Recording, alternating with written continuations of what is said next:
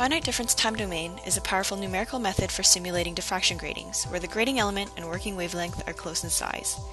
In this video, we'll explore two different types of grating devices: binary gratings and volume gratings.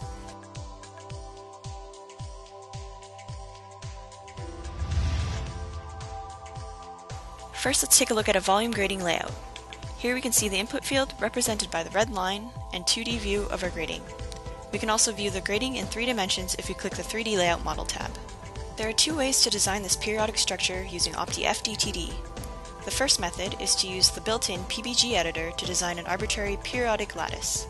The second is to use Visual Basic Scripting to code the periodic structure. Now we'll take a look at a binary grating. We can view the 3D model to get a better perspective of the layout. Now let's jump to another binary grating example in which we will run a 2D simulation.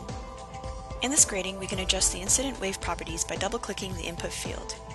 Here we have set the operating wavelength to 800 nanometers, and input field to rectangular, representing a plane wave. Now let's run the simulation by selecting Simulation and then 2D 32-bit simulation parameters. Once you are satisfied with the input parameters, simply click Run. Here we see the time domain field response inside our binary grating, in which you can observe the total, scattering, and reflected light. In OptiFDTD, the incident wave uses the total field and scattering field algorithms, which will allow for easy extraction of the diffracted field.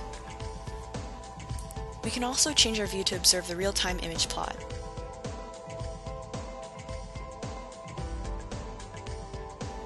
Once the simulation completes, we will launch the OptiFDTD analyzer. We can now view the steady-state response of our simulation. Now let's click on Tools, Crosscut Viewer, and view the field distribution in the Z-axis.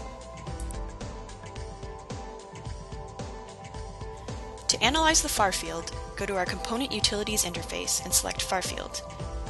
Now select Wide Angle Far Field 2D.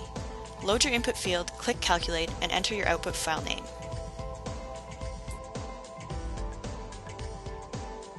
Now we can open up the Optiwave 2D viewer and load our data file for far field analysis. We can now see the far field pattern and read the diffraction angle and efficiency.